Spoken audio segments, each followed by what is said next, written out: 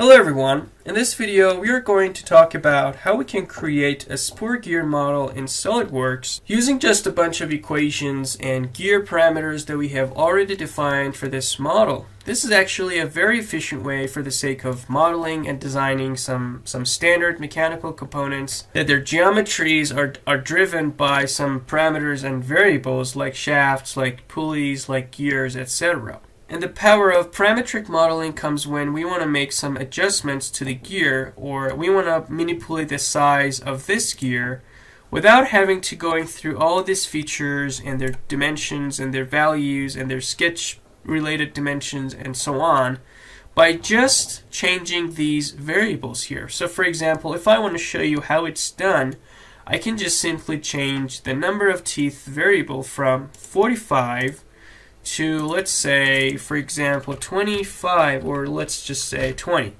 Alright, and then we can just see how the software effortlessly and automatically generates the updated gear model for us. Alright, so in this video we're just going to do that. But before we get into that, let's just take a look at the basic gear geometry and its associated parameters. So if you're working in the metric system, we're just going to need to define the module in millimeters, and we also need to determine the number of teeth for the gear and the pressure angle in degrees as well.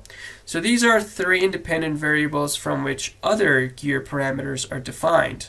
And notice that ultimately we must be able to establish these three circles or their diameters, and afterwards we need to come up with the tooth profile and then pattern that around this circle.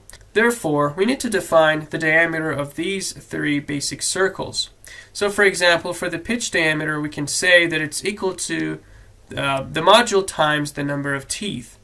And for the outside diameter, this is the outside circle, it's equal to the pitch diameter plus 2 times addendum. And addendum is basically the radial difference between the outside circle and the pitch circle. And for these standard gears, it's equal to the module. And for the root diameter, this is the root circle, it's equal to the pitch diameter minus 2 times the addendum. And the addendum for standard gears is equal to 1.25 times module. And similar to addendum, it's the radial difference between the pitch circle and the root circle. Alright, so we're just going to use these equations in SolidWorks in order to construct these three circles. And then after that, we need to establish the tooth profile using gear theory and some fundamentals. Alright, so I'll just create a new part, and the very first thing we need to do is to define equations. So I'll just do that by going to the hidden tree items and selecting equations. So under the global variables, I'll start defining our gear parameters, and let's start with the module. So for example, it's equal to 2 millimeters. And we have number of teeth of 30, for example. And we have pressure angle, 20 degrees. Alright, so these are three basic parameters that are the foundation of our preceding calculations and modeling. So we can say that addendum is equal to the module, and addendum is equal to module times 1.25. And as you remember, the pitch diameter is equal to the multiplication of number of teeth and the module. And we have outside diameter, and it's equal to the pitch diameter plus 2 times addendum.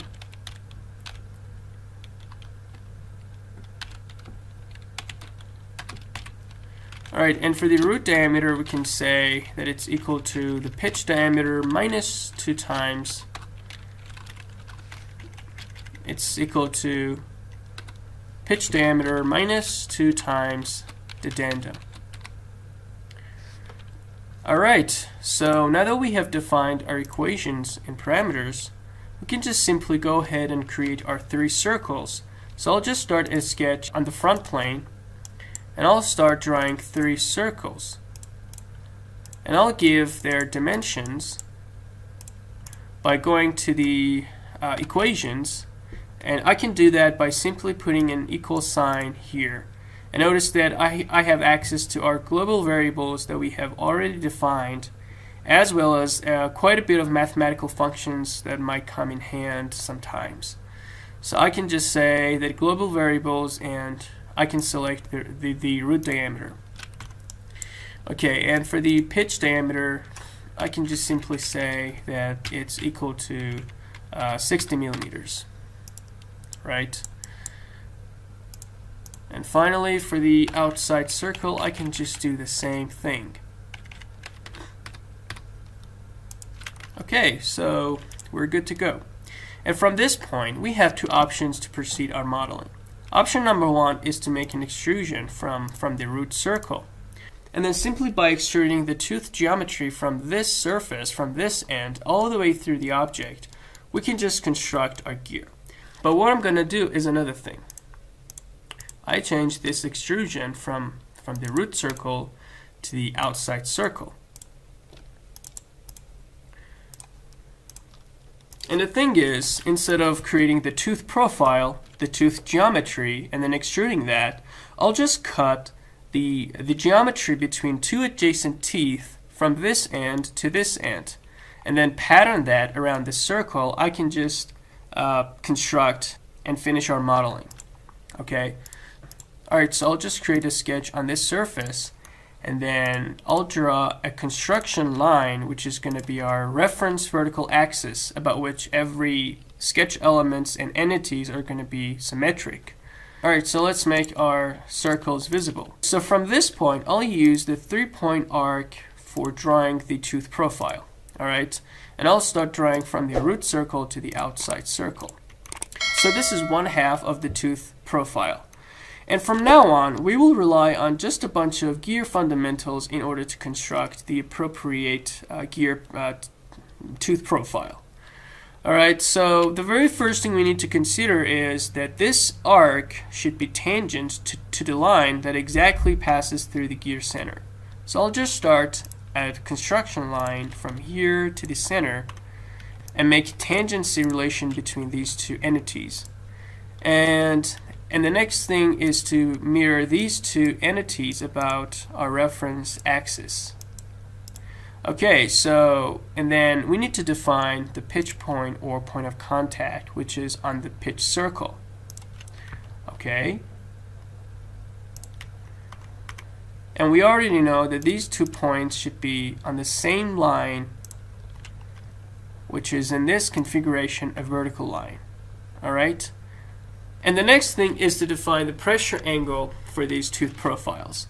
And the pressure angle is basically defined as the angle between the common normal of the two contacting mission gear and the line of velocity of the pitch point. So when we are talking about a common normal, we are implicitly saying that we have to deal with a common tangent first. So I'll start drawing another construction line, which is going to be tangent to this arc, and at the exact same time, it should pass through the pitch point. So this is our common tangent. And for the common normal, I'll just draw another line from the pitch point, and these two lines should be perpendicular. So this is our common normal and this is our common tangent, alright? And for the line of velocity, we already know that the line of velocity is definitely tangent to the pitch circle. Alright, so I'll just say that the angle between these two lines should be equal to the pressure angle we have defined. So the last thing we need to do is to define the length of this line, or to determine the distance between these two adjacent teeth, alright? And in order to do that, from gear theory again, we assume that the distance between two adjacent teeth is equal to the tooth thickness, since we are assuming zero backlash and clearance. Although in real-life applications, this assumption might be quite different, since we're going to have a little bit of deviations and clearances due to manufacturing errors and stuff like that. Alright, so let's just do that by creating another construction line from the center to the outside circle. And this line should represent the half of the tooth thickness, right? Half of this tooth. Right, so I'll just need to define its angle with respect to this vertical axis line. And we can say that this angle is equal to 180 degrees divided by number of teeth. Alright, because because we are dealing with the half of the tooth thickness, we should put 180 degrees. Okay, so alright, so this line is actually the half of this tooth, right? So let's just create another line from this pitch point to somewhere here. And these two lines should be perpendicular. Okay? And from our assumption, we should put an equal relation between these two lines. And notice that we have a fully defined sketch. And the last thing, we need to close this sketch up by just converting these to circles and trimming unnecessary lines. Okay, so we're good to go. And then we can cut this sketch contour all the way through the object, right? And we can also put some fillet on these two edges, and for the value we can say that it's equal to, well, 30% of the module according to the standards.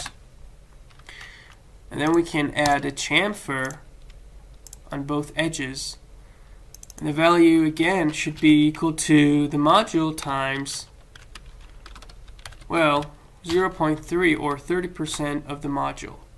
And then we can easily pattern this, well, this feature along with this this fillet, and the direction should be around this circle. And the number of instances should be equal to, well, the number of teeth. So whenever we change the number of teeth value from the equation, this value changes automatically.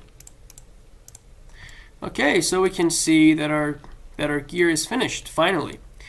So notice that we can actually do the same thing that I did in at the beginning of this video. I can just change the number of teeth from 30 to, let's say, 50. Okay, and let's see how it changes. How it's very easy to manipulate the size without having to worry about these dimensions and values. Alright, so I hope that was a pretty helpful video for you, and good luck.